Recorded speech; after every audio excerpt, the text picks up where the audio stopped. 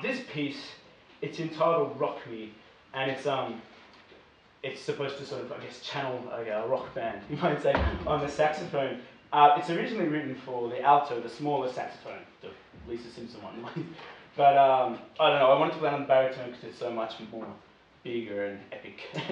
Also, when you play it on baritone, you might notice it picks up this whole didgeridoo vibe, which seemed like fitting for this space. So this is Rock Me.